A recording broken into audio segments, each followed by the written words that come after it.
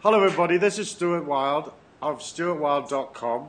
I'm talking today with Gerald Celente. He publishes the TrendsJournal and his website is TrendsResearch.com.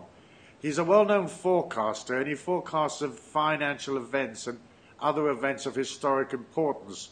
And I want to ask him a couple of questions today about the coming economic collapse. Hello Gerald, how are you? Hello Stuart, I'm fine. So look, I heard you say in Ireland that you believe that there's going to be an economic collapse. What are the sort of bullet points or what are the stages that an amateur investor should look for so they don't lose their shorts? History is repeating itself. You go back to the crash of 1929. What followed it? The Depression. What followed that? Currency wars. There were currency wars raging. In Japan, they went off the gold standard.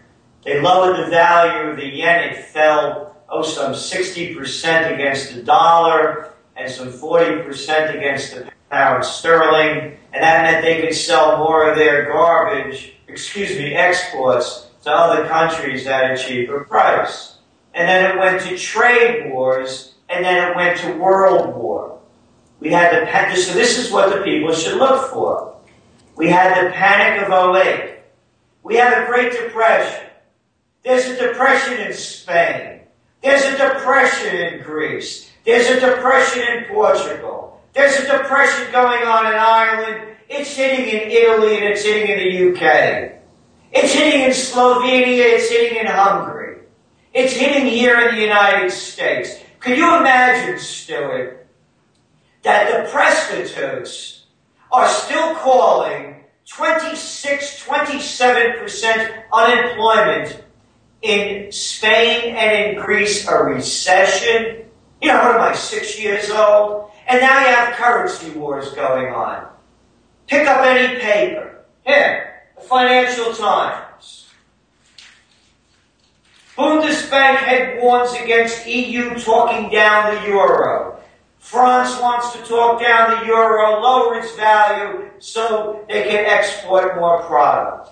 You pick it up, it continues on and on and on. It never stops. It's one after another. This Venezuela devaluation dents big companies. What's the G20 talking about now? Oh, they're talking about the currency problems. I've been talking about a currency war going on. It was going to hit, I said it would hit 2 years ago. Now they're going to, the trade wars are going to heat up and world war. So to make a very long story short, I'm still invested in gold, and because interest rates are so cheap, because of the currency wars, I buy valuable properties. Like I just bought a 1750s house on the most historic corner in the United States to preserve it and because I value it. And I got a mortgage, a commercial mortgage at such low, ridiculous prices that I did it. So do you feel that this currency war is already happening? I mean, Venezuela devalued the other day by 45%. Is that the first sort of shot across the bows of the currency war ship? No, the first one. I'll make up a word, all right? We'll call it quantitative easing. Yeah. How about printing a load of shit money? Trillions, many trillions, right? Yeah, and I got a good one for you, the other side of the pond over there. How about LTRO, long-term refinancing operations? Yes. We'll give the banks all the dough they need and pay it back and make interest on it while you're holding it.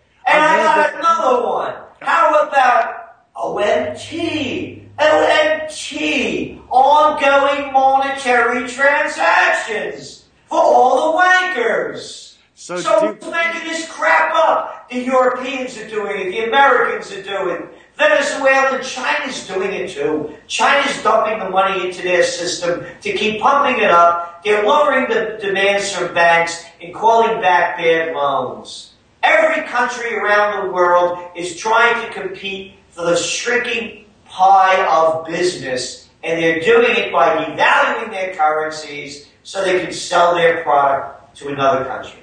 So as I understand it, Gerald, the collapse is imminent because these currency wars are now. They're not like in the future. They're happening today.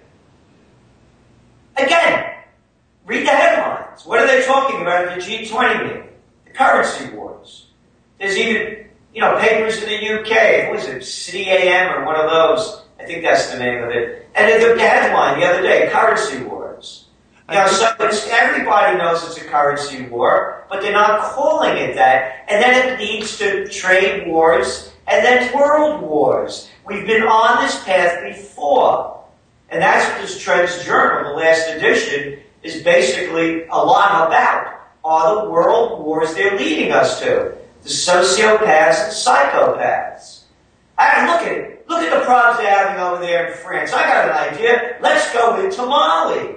Yeah, they can't get over the French Sudan trip, Yeah. And look what they're doing now. They destabilized Libya, and now they're destabilizing Syria. There are riots in Tunisia. Egypt is up for grabs. They're rioting in Bahrain. Yemen is in a civil war.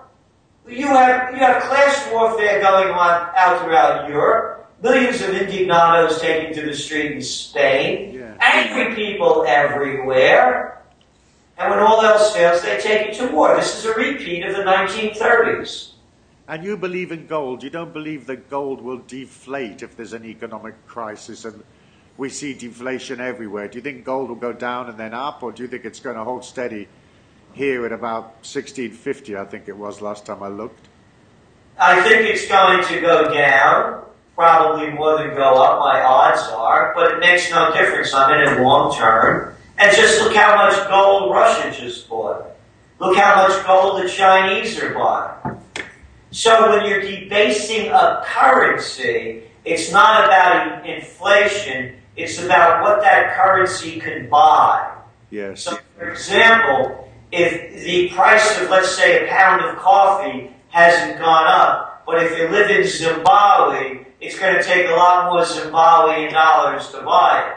So you don't see inflation in the cost of the product, you see devaluation in the value of the currency. And that's what they're all doing. They're debasing the currencies. And Stuart, very important. People say to me, do you think they're manipulating the currency, the gold prices? How about the LIBOR scandal? Yes. Yeah, everybody listening, grow up. The game is rigged. They're rigging hundreds of trillions of dollars worth of interest rates. Capisce? Yeah, capiche. I mean, I think that maybe the best thing for the small investor is to stay out of equities and then buy little amounts of gold as the price goes down and up and build up a portfolio that way. I don't give financial advice. A good friend of mine, to me, has the best strategy that I know.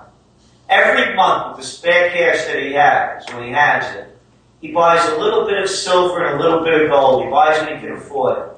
He's been doing this for about 25 years. Wow. Cat's set.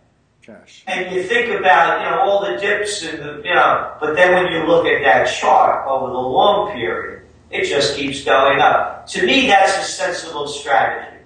Well, thank you very much, Gerald, for coming and talking to me this morning, and I hope I get to see you again when you come to Ireland next.